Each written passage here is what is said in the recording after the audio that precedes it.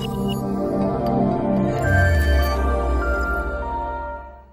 coaches, Matt Walbeck here, former Major League player and coach, here to talk to you about 4 things you should be watching your shortstops do while they're fielding a routine ground ball. The first thing you're going to want to pay attention to is how your shortstop breaks down to the ground ball with their feet. It's very important that as they're fielding a routine ground ball, they go at the ball with their right foot first and then their left foot in that order, because as they transition from after catching the ball and securing it, they're going to want to move their feet in the same manner. So in other words, they're going to go right, left before they make the throw. We're going to talk a little bit about that later in the specifics of the footwork, but beginning with the play, as they're breaking down with their feet, you want to make sure that they're going at this ball with their right foot and then their left foot. If they go at the ball backwards with their left foot first and then their right foot, they are naturally going to want to start with their left foot again, and then their right, and then their left. So they're just adding an extra step that's not necessary. Again, we're talking about a routine ground ball. This isn't a play where they have to range too far to their right or left, or go back or charge the ball. So they have time to get their feet in the right position. The more they practice this, the more consistent they're going to be. And quite frankly, the better their feet are, the better fielders they will become. The second thing you're going to want to focus on is how your shortstops break down with their glove to field this routine ground ball. So oftentimes when shortstops go to field a ground ball, or infielders for that matter, they'll have a tendency to start with their hands in the center of their body and then use their glove this way to go down, almost like a yo-yo or a dump truck, which doesn't allow them to get their pocket on the ball as soon as possible, and they have to be just perfectly on time to catch it cleanly. And if they're late, it might go underneath their legs, and if they're early, they might get handcuffed. So this move right here is something that is considered to be a bad habit. There are some players who are able to get away with it, but they just have incredible feet, and that's just how they naturally field it.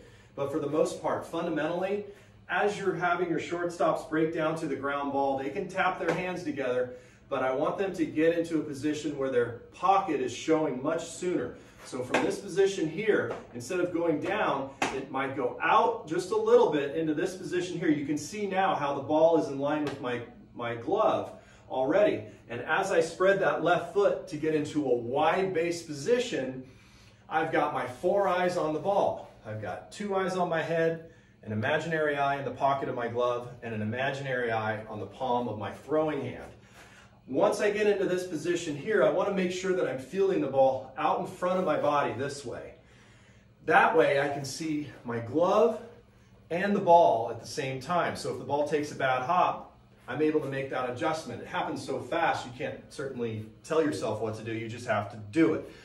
If you focus on having your shortstops get their butts down, oftentimes what will happen is they'll catch the ball out of their peripheral vision, and they won't be able to see the baseball and their glove at the same time. And what you'll find is that they'll flinch just a little bit this way, or catch the ball off their chest and have to fumble around to grab it and make the throw. So technically and fundamentally, what we're going to want to do is have their arms in this position after they've tapped their glove, if they tap their glove, and start to get their pocket on the ball as soon as possible and get into this position to catch it before they secure it, which is the next thing I'm going to talk about. The third thing you're going to want to focus on after they've caught the ball is how are they going to secure the ball to prepare themselves to move towards first base to finish the play. So the next thing that you're going to want to watch your shortstops do is how do they gather the ball? And I like to call it a funnel. So we're going to funnel that ball to the center of our body because it gives us an opportunity to create some energy and moving towards first base while we're getting a grip on the ball. Another important factor for this is after we've caught it and we've started to funnel it, what we're doing is we're bringing that ball to the center of our body while we maintain our posture. So you want to stay down through the ball this way. Notice how I'm slightly leaning towards first base. It's all going to happen in one fluid motion as you're fielding the ground ball. But you're bringing that ball to the center of your body because once you start to separate your feet, you want to make sure that your hands match the same distance as your feet as you're starting to move towards first base. The fourth fundamental to focus on while your fielder has fielded the ground ball at shortstop, getting ready to make a throw to first base, is how well they move their feet towards their target. So they've already fielded the ball out in front cleanly. they've secured it, they've started to make their motion towards this left side of their body so they can replace their feet. And so into this position here, the right foot's going to go to the left and the left foot's going to go to the target. We want to avoid, after we've caught the ball and secured it, to take a step where our right foot goes just independently away from our center of gravity, whether that be crossing in front of our left foot or going straight ahead or crossing behind. We want to keep it as smooth and as simple as possible while maintaining our center of gravity by replacing our feet. It's a simple shuffle, but it takes a lot of practice, and you want to make sure that that left foot is going towards your target. So as we've made this move here, if it's a fast batter runner, I can separate my hands, and as soon as my left foot gets down on the ground, my throwing hand is in a position to get rid of the ball. That's part of the reason why we center the ball on the funnel, so it allows our hands time to be on time with our footwork.